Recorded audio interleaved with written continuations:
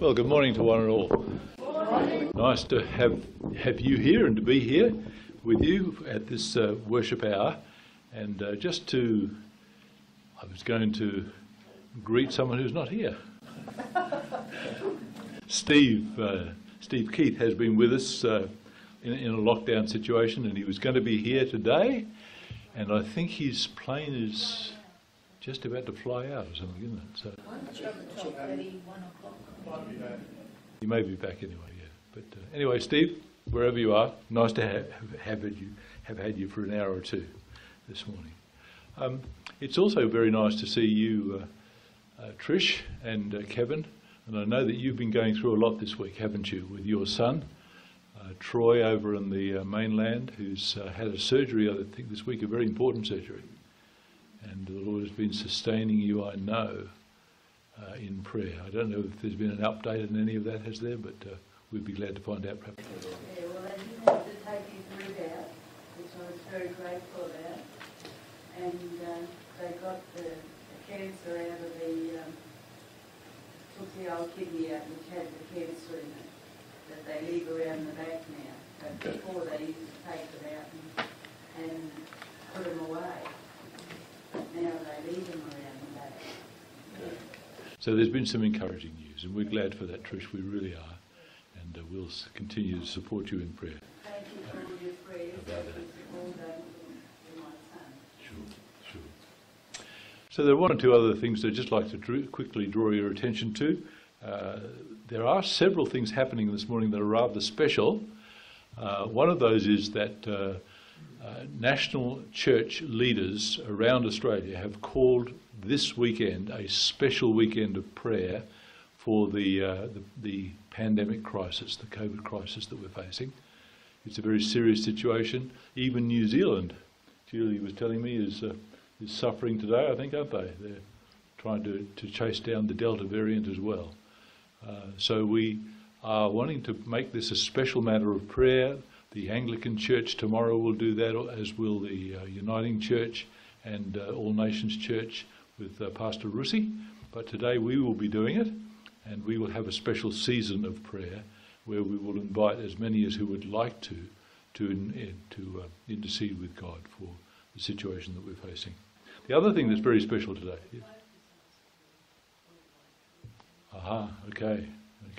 Yes, it's a common concern, I think, for all those who name the name of Jesus.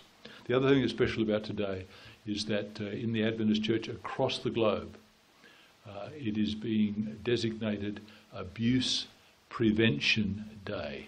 This is a day when the church recognises that abuse is a big issue. It is in the church as well as it is everywhere else. And the presentation that you will see this morning is a video presentation of somebody in America who has a lot of experience in this. It's actually quite a confronting presentation, but I think one that is very well worth listening to. So those are the two special things that we will be doing this morning. Just one or two other things to draw to your attention. The women's prayer group, the inaugural women's prayer group, will happen on Sunday the 29th of August. That's not this Sunday, but the following Sunday at our home at 3 o'clock. Ladies welcome. And we would really like to see you there for that. The prayer meeting on Tuesday evening at 7:15 continues in our meditation on the Lord's Prayer. We're now up to the part where we pray, forgive us our trespasses as we forgive those that trespass against us. And we are discovering a great depth in all of the Lord's Prayer, which is so easily said, but there is very much to think about in that. I think that that's all for this morning. But no, there's one more thing. I noticed as we were looking at the list of birthdays that August is birthday month for the Norfolk Church. I think there are 5 birthdays in February and there are 5 in May, but there are 6 in August. That includes Peter Summerscales, you were on the 1st, I think, weren't you? And Alan Patterson, who's not here at the moment, on the 3rd, and then Roy and Lance, Laurie, I think, on the 17th, Di on the 18th, and Leonie today. Leonie today. So look, in keeping with the Norfolk tradition, we would like to sing happy birthday to you, and I'd like to do something just a little additional to that. I'd like us also, in keeping with the island tradition, to acknowledge the blessing of God in your life. So after we sang happy birthday, why don't we sing praise God from whom all blessings flow as well. Okay? Happy birthday.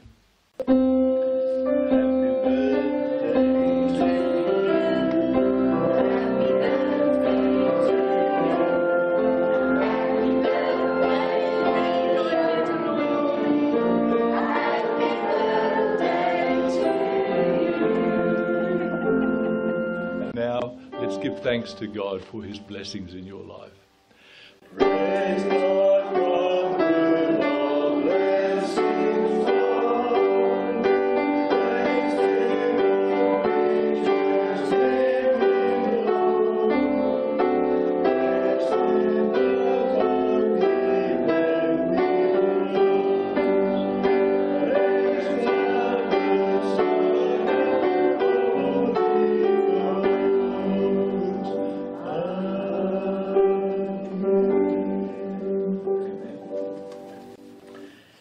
Folk, it is now our privilege as a gathered family to worship God. And I'd just like to read a couple of scriptures with you which remind you of our privilege. In the book of Revelation, we are told that another angel was flying in the midst of heaven, having the everlasting gospel to preach to those who dwell on the earth. But he's saying with a loud voice, fear God, give glory to him, for the hour of his judgment has come, and worship him who made heaven and earth, the sea and the springs of waters. And the next one. So I'd like you to read this with me. O come, let us worship and bow down. Let us kneel before the Lord our Maker, for he is our God, and we are the people of his pasture, the sheep of his hand. So folks, as we sing the worshipper's prayer, and I invite you to rise and sing this from your heart as a prayer to the Lord this morning. Come, Holy Spirit, I need you.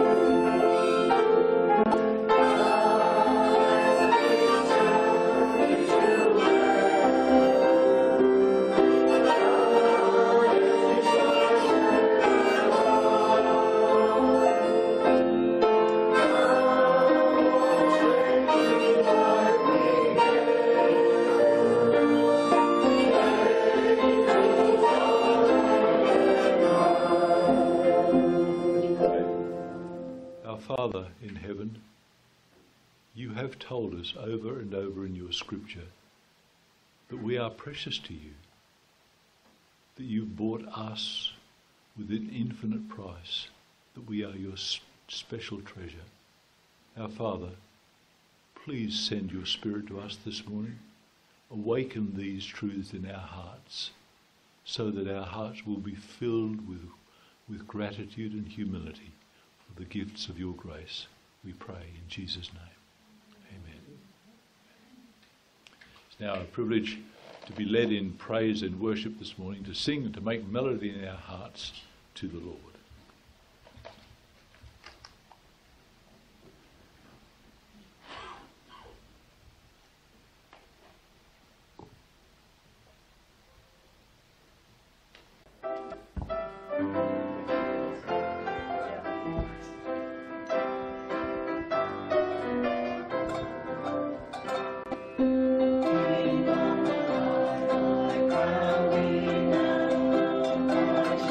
glory.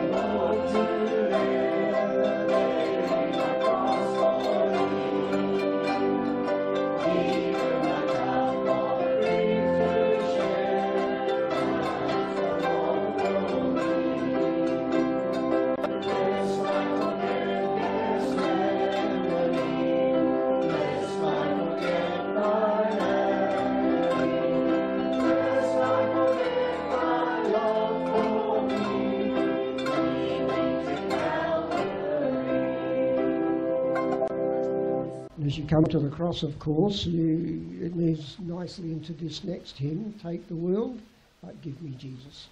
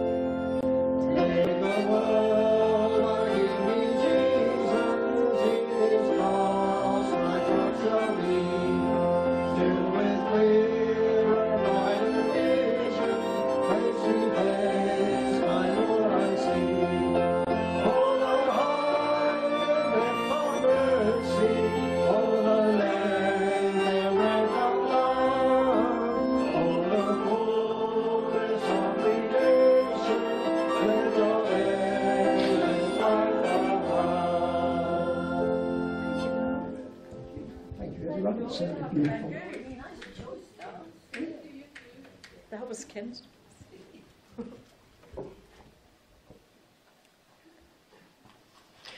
As Roger indicated earlier, we have a special focus today in our prayer time, being the COVID-19 pandemic in particular. But I'd also like to add in there the situation in Kabul and what's happening there, and not just for Christians either, but for the Muslim folk as well, everybody there. And if we could also remember Troy, that's Trish's son, and Jim, that's Liz's husband. And what we'd like to do is to have a season of prayer, and by that I mean that as we kneel together and pray, I'll ask Denise to lead, and then feel free to join in. And after it feels like everyone's had a turn, then I will close at the end. All right? So can I invite you to kneel in prayer, please. Heavenly Father, we come humbly to your throne this morning, Lord, on your Sabbath day. We come, Lord, as your people to worship you and to give you honour and praise. Father God, we want to pray for what is happening around the world, Lord. So much violence, so much evil, particularly on the mainland, Lord, with COVID and the crisis that's happening right there in New South Wales, particularly in Sydney. We come, Lord, and ask that you will bring much peace to the hearts of those that are suffering, Lord. We pray for those that are in the medical field, Lord, the paramedics and the doctors and the nurses. Father God, give them strength. Help them to know exactly what to do, Father, to bring healing to those that come into hospitals. Lord, we pray for the situation in Kabul and Afghanistan. We ask, Father, that you'll protect the Christians that are there hiding from the Taliban. We pray, Heavenly Father, that you will give those that are going into Kabul to rescue these people, Lord. Please give them much wisdom as to how best to proceed. So, Lord, we just come as a group of people to you, Lord, because you have said that you hear our prayers, Lord.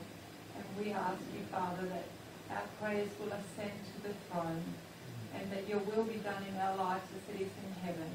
We pray for the blood of Jesus over us, Lord, and for his keeping. So thank you, Father.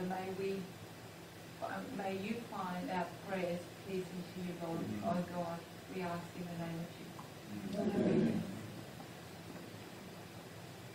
Our gracious and loving Father, we count it a privilege, Lord, to kneel before you. We seek your hand, Lord, over the sad state of affairs, Lord, that this world is in.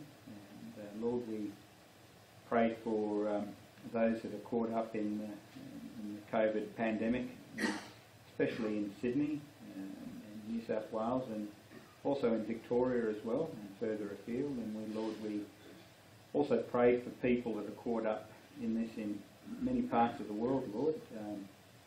And we give you thanks that this island, Lord, is free from the pandemic. We ask, Lord, that we rest in Christ Jesus, who has paid it all for us, Lord. And no matter what happens, Lord, keep us focused. Our rest in you, Lord, your promised protection. And no matter what happens, Lord, we rest in you. Strengthen our faith, we pray. Also, too, Lord, I want to pray for the people in Afghanistan. Events have overtaken them very quickly, Lord. It reminds us too, Lord, how you are coming soon, and events will overtake this world the same way. But we pray, Lord, for Christians that are trapped in that country, have been hunted down, Lord, and I just pray that assistance can be delivered, that they will find a safe way to get through to the airport to be rescued, Lord. You have your unseen angels, Lord, about, and I pray, Lord, that things will happen for their relief, Lord. This I pray in the name of Jesus, Lord, who died for our sins. I pray in his name. Amen. Our Father, we thank you this morning that we can kneel and be sure that we have access to your heart through the Lord Jesus. We thank you, Father, that you have so treasured us and so loved us, that you have chosen to lay our sins and our guilt and our failure on yourself in your Son, and that you treat us just as if we had never sinned because of Jesus. Father, we are very grateful for that knowledge this morning. But Father, we are very aware that your displeasure is being at the sinfulness and the rebellion of the world is being displayed everywhere as you withdraw your presence. And Father, we pray earnestly that in situations such as in the COVID crisis and in Kabul and in so many places, your Spirit will lead us to seek you out as never before, and to lead us into a spirit of repentance whereby we put away those things that are displeasing in your sight. We pray, loving Father, that you will draw close through this crisis, and people will come to know you and to experience your goodness in their lives. I would also like to thank you, Father, we all would, for your grace and your blessing in Trish and Kevin's life. And we pray, loving Father, that you will draw very close to them as their son continues to recover in Brisbane. We pray that each one, Troy and Trish and Kevin, might sense you drawing close in saying, my son, my daughter, give me your heart. Trust me with this situation. may they experience that, Father, we pray, please, in Jesus' name. Amen. Oh Lord, there is so much pain, suffering, and so much sorrow in this world. And we know that you are acquainted with them. And we know that you are sorry too. You are crying too as you see what's happening. When you see someone in hospital struggling on a ventilator and has sickness as a result from it. And Lord, we take comfort in that you have compassion and mercy, and you have so much love. Lord, it's going to take a miracle for the Taliban are evil. They got hearts of stone. And it's only going to take a miracle for you to get those out that their lives are marked. And that's what we're praying for, Lord. We're praying for a miracle for those people to go out and say they've got a bed on their head. People are scared, as you saw. It's chaos. It's madness. So, Lord, we are asking you to intervene. Lord, we're in such a terrible world, but Lord, we take heart that we can come to you. We can call on you knowing that you will hear us, especially when we're told 2 or 3 pray with earnestness, with sincerity, and Lord, believing that you are almighty and powerful.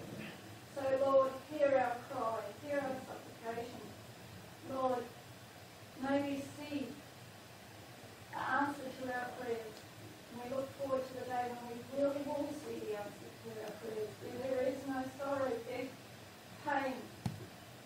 And Lord, only peace, happiness will reign. Be with those, as you said, those that are sick. Bring comfort to all those that sorrow, that are screaming out to you now, that are in pain. Oh Lord, thank you for the peace and comfort you can give us amongst the trouble, amongst the storm. For your many promises in the Bible, and now that's what we cling to. Hear us, O Lord, we pray, and thank you, Lord, for hearing us. Our Father, we thank you that you have asked us to come to you and to bring our burdens and cast them upon your shoulders. And this morning, Father, that is just what we wish to do. We seem to be a little oasis surrounded by this COVID pandemic, Father, and for your grace in that we thank you. But we are mindful, Lord, that there are so many who are suffering, many families suffering through loss, many families impacted by shutdown and lockdown, and a seemingly endless, no-hope future for this whole COVID pandemic. We think of Australia, we think of New Zealand, we think of Fiji and other Pacific islands, Lord, that are suffering as well, to say nothing of what is happening around the rest of the world. And we simply come to you, Lord, and ask, please, that you will intervene, that for those who are in the front line, for those who are having to call the big shots, that you'll give them wisdom to know just what to do to help to curtail this pandemic and its impact. And for those, Lord, who are working with people that have the COVID, that you'll give them the skills and the energy, the courage, the strength just to keep battling on, so that hopefully, Lord, one day we'll see this pandemic ease right off. We think of the unfolding situation of chaos in Afghanistan at the moment, Lord. We pray especially for those that believe in you, that you will place your angels around them to continue to protect them, but to give them courage as well. But not only for them, Father, there are many others, some who don't even know you. We pray that your Spirit will touch their lives just the same, that you'll make no distinction between those that believe and those that don't. That in this situation, Father, many will come to know you, many will come to appreciate your power and your might, and that many will be saved in spite of the chaos that is everywhere around them. We thank you, Lord, that you do have your hand over the affairs of this earth, and we pray that that may yet continue. This morning, Lord, we give you thanks for Troy's operation, that he's come through that fairly well. And I pray for Kevin and Trish and for Troy too, Lord, that they may place this burden upon you, that they may trust you, and that Troy will continue to make a good recovery, please. We thank you for the skills that you gave to the surgeons and their support staff, and I pray that that may continue too. We think of Jim too, Father, up on the veranda there, up in our local hospital, and we think of Liz. We pray that you will continue to bless her, give her that strength and the courage that she needs as she works with Jim and the staff at the hospital there. Keep her hope firmly based in you, please, we pray. We thank you, Father, that we can come to you. Again, we thank you that we can place our burdens on your shoulder. We pray that you'll help us to do that, figuratively take it off our shoulders and place it on yours, squarely on yours. Help us not to take it back again, but help us just to let it be with you. Now, Lord, as we carry on with the rest of our worship time this morning, we pray again that your Holy Spirit will be present and that each of us here will be richly blessed today. We ask in Jesus' name. Amen.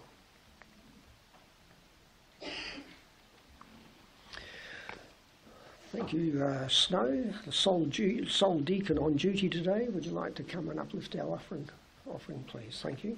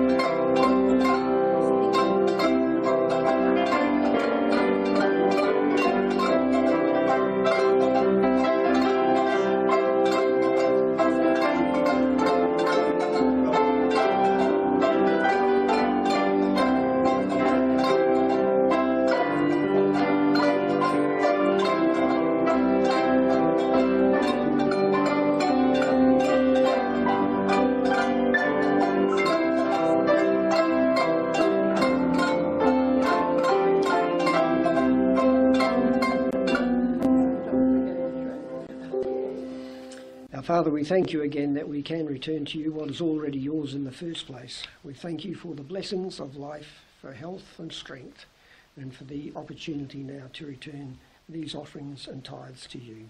Bless them, we pray, in Jesus' name. Amen.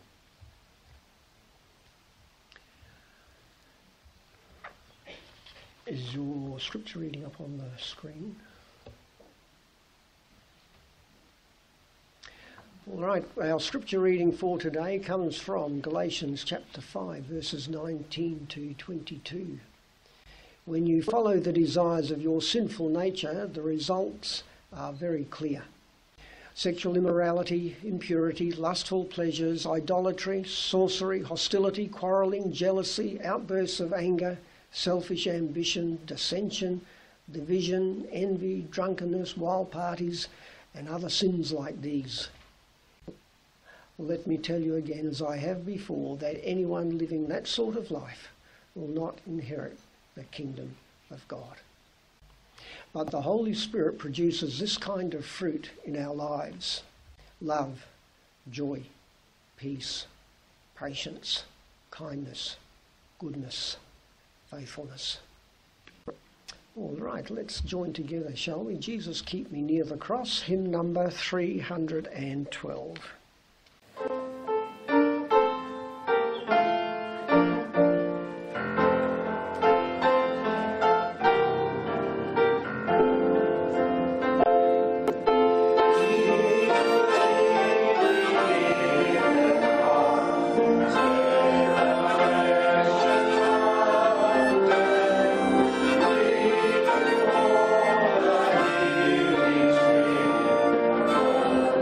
Now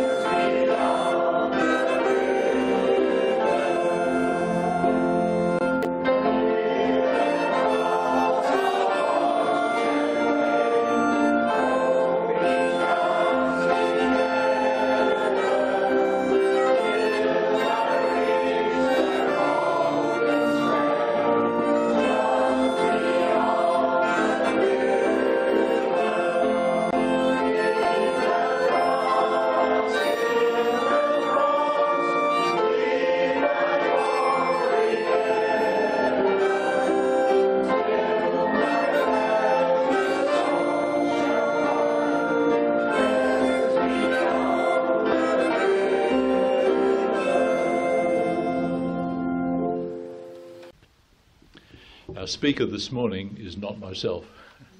Sarah McDougall, her name is, and she is an abuse prevention coach. She's going to address us on the subject of bringing love home, addressing youth violence at its roots. She chose the scripture reading this morning, by the way, from Galatians, which in itself is quite confronting, isn't it?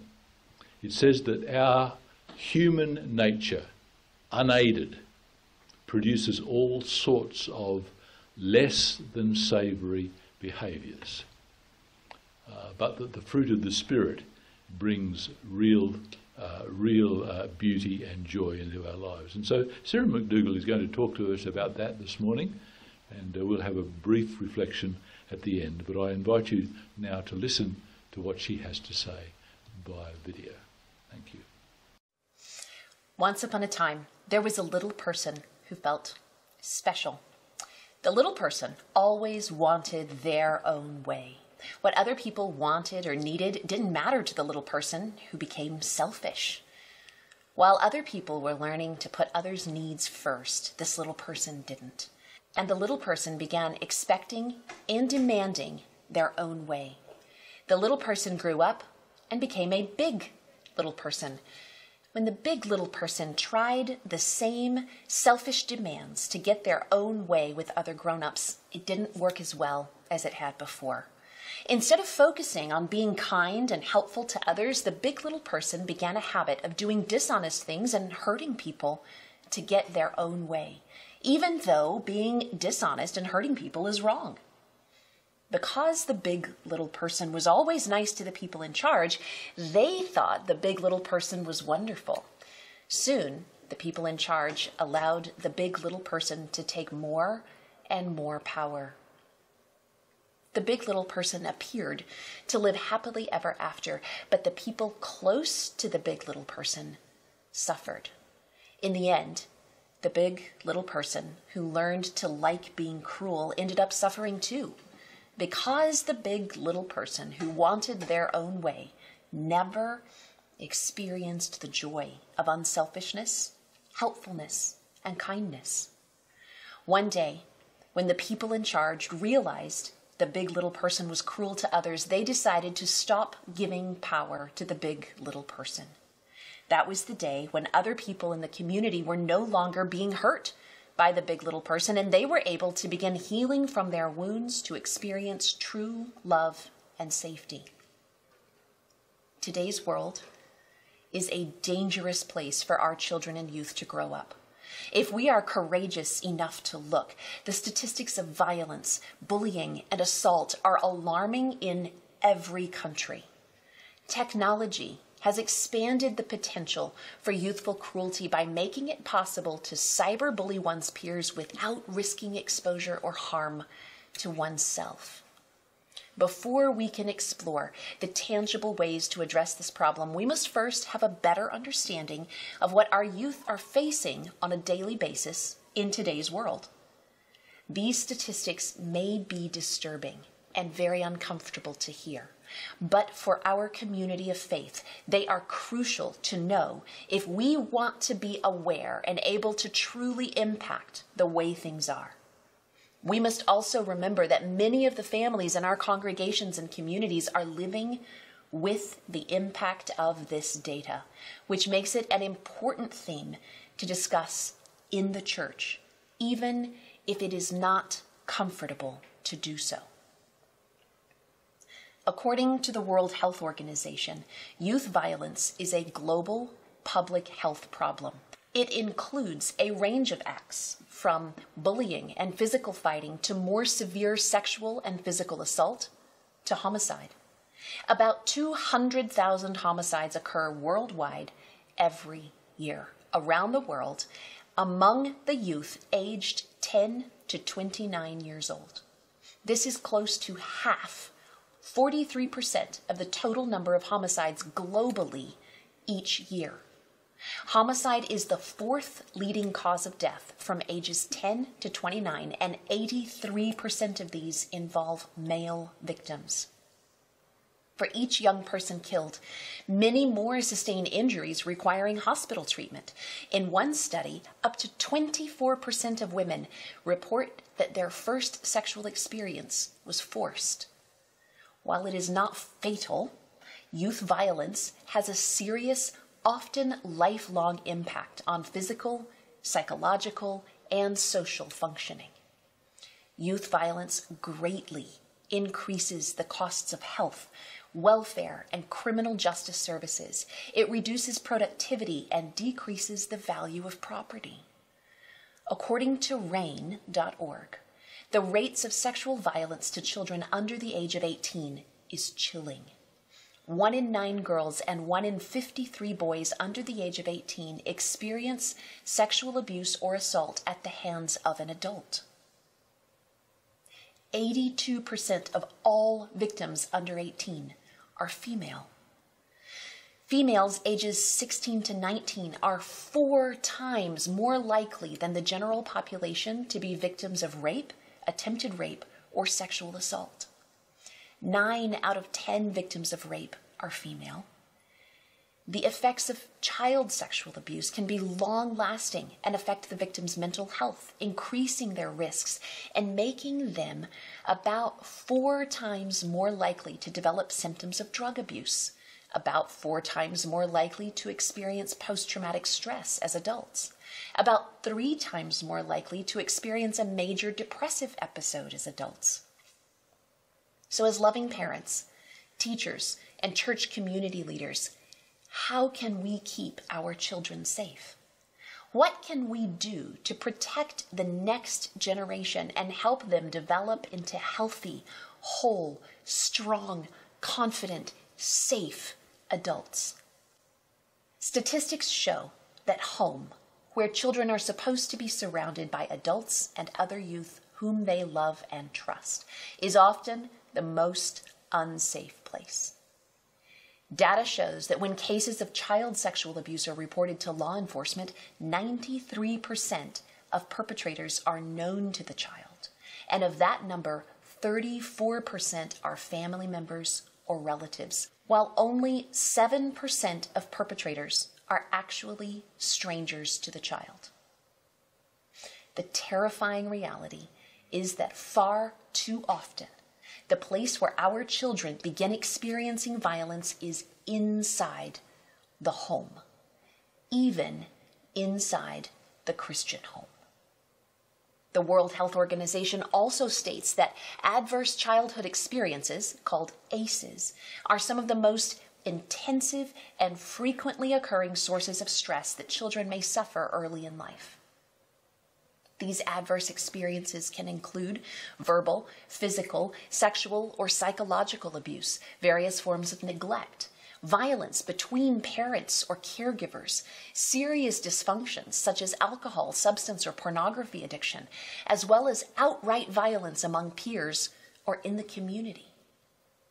It has been shown that considerable and prolonged stress in childhood has lifelong consequences for a person's health and well-being.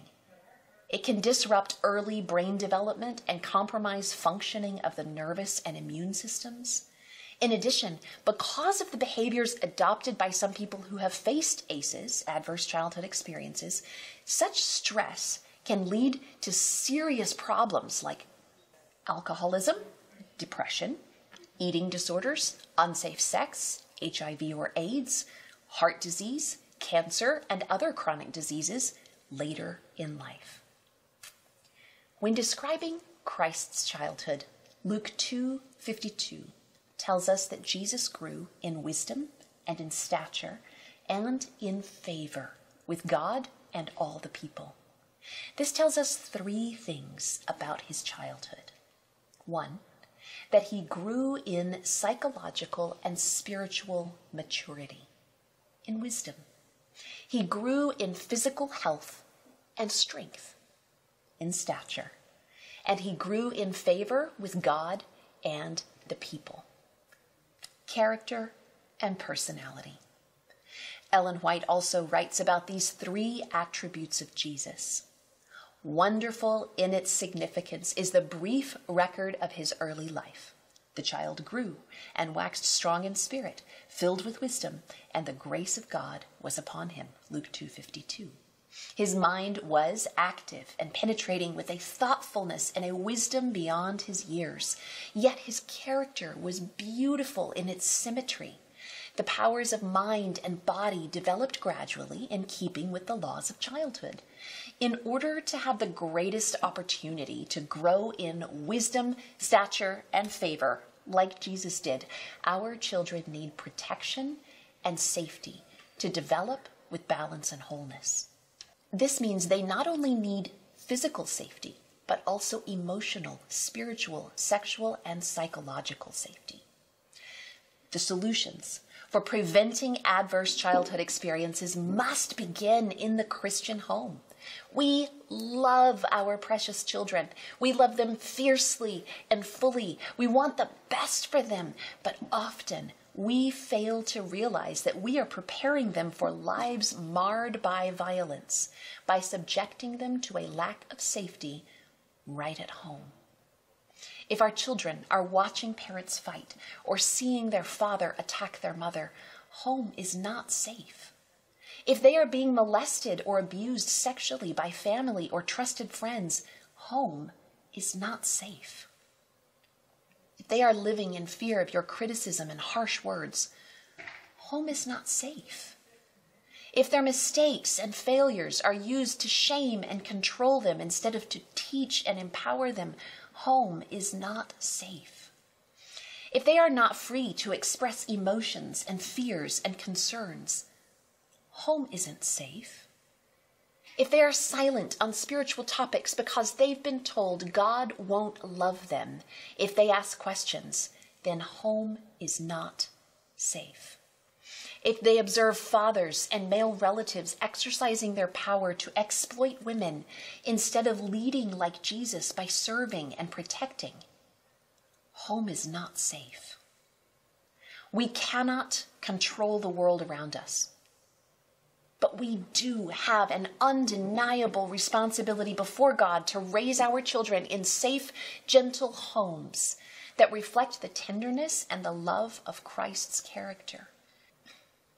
The atmosphere surrounding the souls of fathers and mothers fills the whole house and is felt in every department of the home. In order to address the epidemic of aggression among our youth, in order to reduce dating violence, peer bullying, child sexual assault, and teen homicide, we must assess the cultural norms that exist inside our homes. We must first address ourselves as parents, grandparents, aunties, uncles, and family friends. When our homes are structured on the concepts of power and control, we unwittingly perpetuate cycles of aggression, anger, and hopelessness back out into the community. The first step to ending these painful cycles is to break the silence and bring the subject into the light.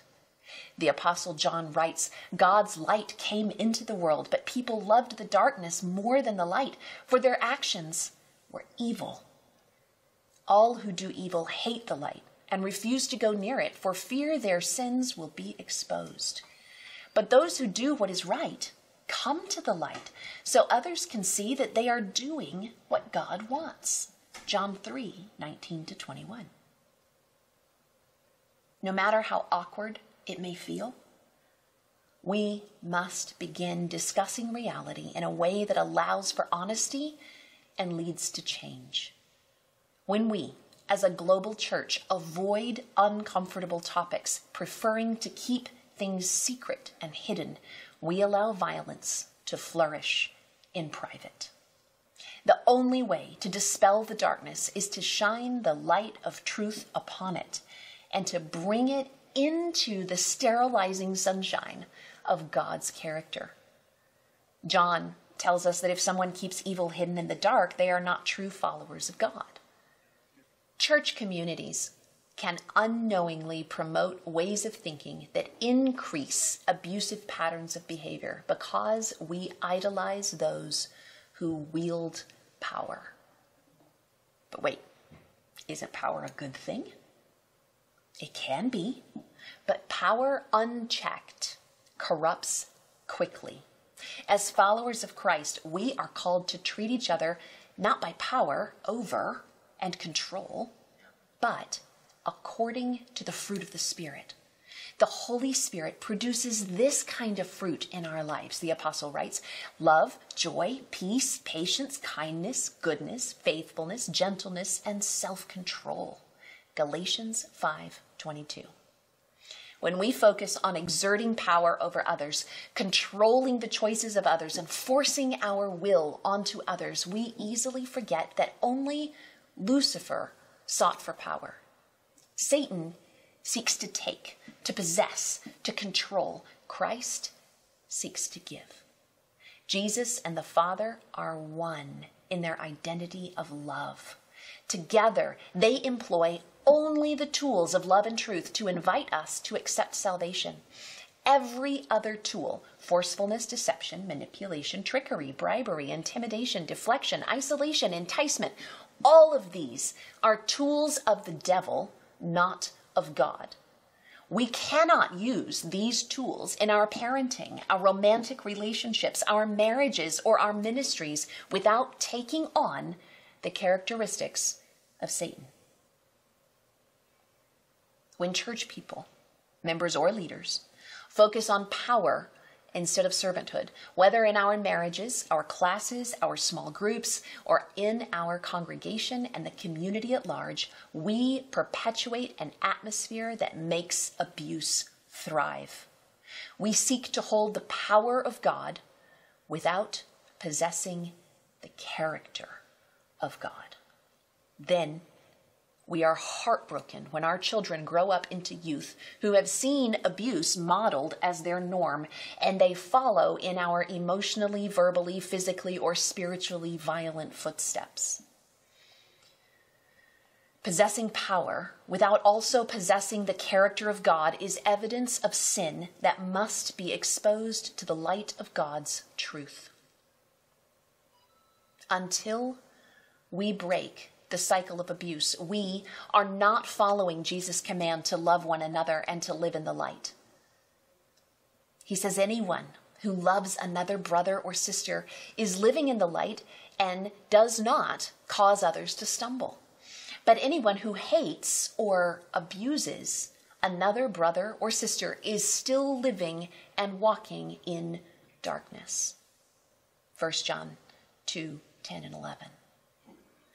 When we exhibit the fortitude required to talk openly and honestly about creating homes filled with kindness and compassion, when we refuse to protect and enable the familiar habits that endorse a spirit of violence and aggression toward the next generation, the church can begin to experience revival and healing.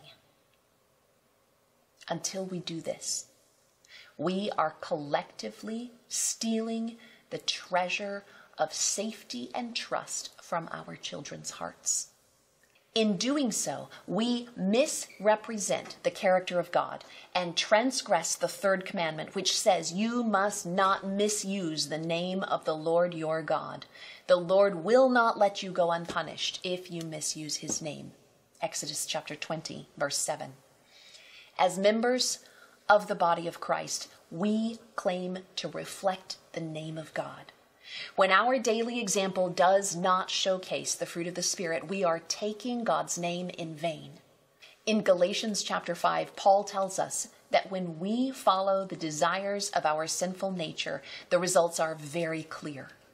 Sexual immorality, impurity, lustful pleasures, idolatry, sorcery, hostility, quarreling, jealousy, outbursts of anger, selfish ambition, dissension, division, envy, drunkenness, wild parties, and other sins like these. Let me tell you again, as I have before, that anyone living that sort of life will not inherit the kingdom of God. Galatians 5:19-21. It may be uncomfortable to recognize that far too often we treat our family at home with more hostility, quarreling, jealousy, angry outbursts, envy, and other forms of emotional and physical and spiritual aggression than we may exhibit anywhere else. Our spouses and our children become easy targets for frustration, exhaustion, or irritability. Then they grow up believing these patterns of behavior are normal, and they treat siblings, peers, romantic partners, and their future families in the same generational pattern. Ellen White wrote in great detail about home life and the importance of kindness and mutual respect. Home, she says, should be a little heaven upon earth, a place where the affections are cultivated instead of being studiously repressed.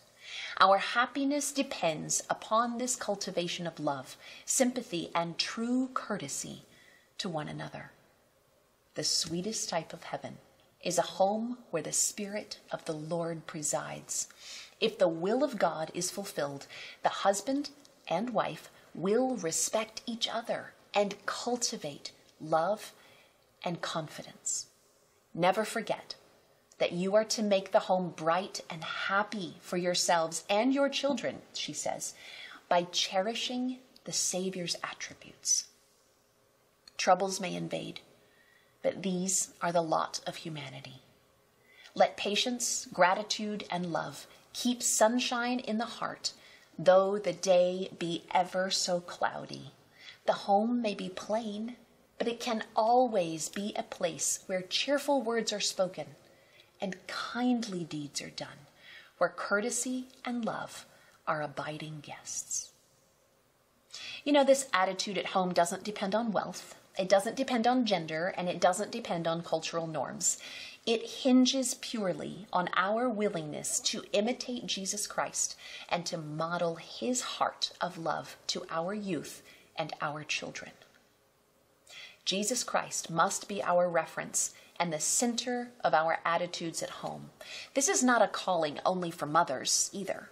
It is an expectation of all, male and female, who claim to follow Jesus Christ and to be filled with the Spirit, men and women, boys and girls. Ellen White says, neither the husband nor the wife should attempt to exercise over the other an arbitrary control. Do not try to compel each other to yield to your wishes. You cannot do this and retain each other's love. Be kind, patient, and forbearing, considerate, and courteous. Scripture calls us to show love by speaking truth about violence. What sorrow for those who say that evil is good and good is evil, that dark is light and light is dark, that bitter is sweet and sweet is bitter. Isaiah 5:20. In Ephesians 5:11-13, Paul instructs us clearly to not participate in darkness, to expose the deeds of darkness, to use his light to make things visible, and to expose sin in the light of truth. When we minimize at-home examples of violence to our children, accepting aggressive cultural patterns as normal, and making the abuse of power appear to be less harmful than it is in God's eyes, we are acting in opposition to God's heart of love. As long as violence thrives in silence within the households of the faith community, as long as our churches conduct evangelism and outreach using methods based on power or forcefulness, as long as we embrace the aspects of our local cultures that endorse and encourage an attitude of control over others, we are modeling to our youth that violence is normal, that it is not safe for them to report harm, and that the mindset of domination and entitlement is an acceptable substitution for God's sacrificial love. But if we choose, we can show our young people how to end violence and to end it now. But this means we must look in the mirror. We must address our own violence, our own aggression, our own cultural senses of entitlement to power and control over others. And how do we begin to do that? We begin by being willing to do whatever it takes to break the silence of violence and to end it now. Silence is not how God defines loving others well. Isaiah chapter 58, verses 1, 2, 6, and 7, in Scripture says to speak out. Silence is not the way to inspire abusers to embrace humble change. Scripture says in Ephesians 5, 11 to 13 that we should hold each other accountable. Silence is not part of the biblical process of forgiveness. Scripture says to rebuke those who harm the little ones in Luke 17:3. Silence does not bring transformation. Scripture shows that covering sin brings calamity to the entire community. Just read Joshua chapters 7, 8, and 9. Silence does not facilitate healing. Silence does not save the lambs. We are called to break the silence, to end it now. God's compassion compels the body of Christ to also respond compassionately to the needs that are created as the consequence of abuse. In doing so, victims who are broken by all forms of abuse are given the opportunity to heal and to rebuild their lives.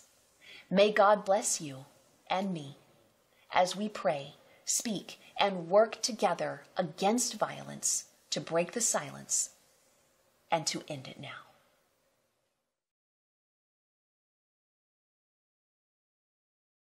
I think you'll agree that she makes a very good and searching point, doesn't she, when she challenges us to realise that abuse always begins in the atmosphere that we create in our homes.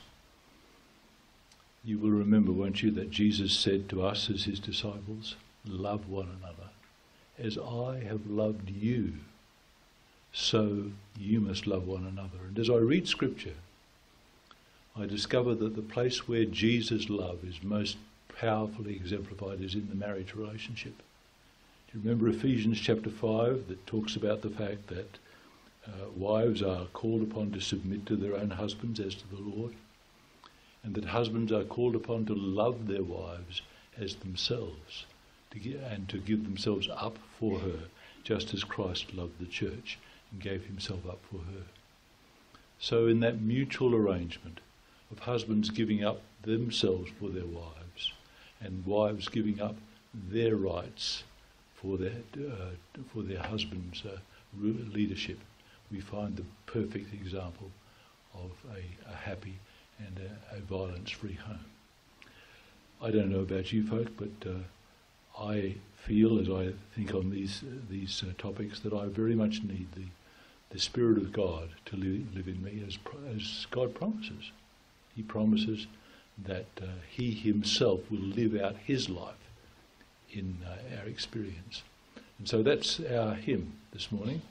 And I wonder, Snow, if you'd like to bring that up for us. Take my life and let it be consecrated, Lord, to thee. Let's make this our heartfelt prayer this morning, that the fruits of the Spirit might be seen and experienced in us rather than the fruits of the flesh. Rise and sing. Amen.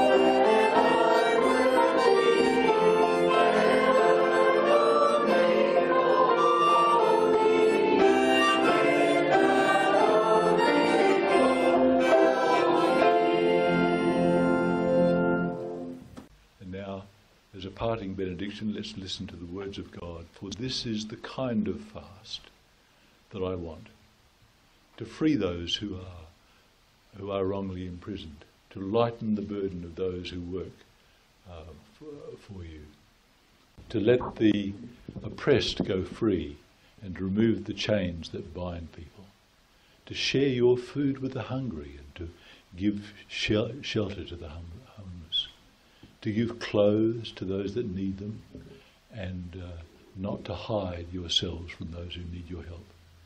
Then your salvation will become like the dawn, and your wounds will be quickly healed. Your godliness will lead you forward, and the glory of the Lord will protect you from behind. Then, when you call, the Lord will answer, "Yes, I am here." He will quickly reply. And now, may the grace of our Lord Jesus Christ, the love of God, and the fellowship of his Holy Spirit be with you all. Amen. God be with you.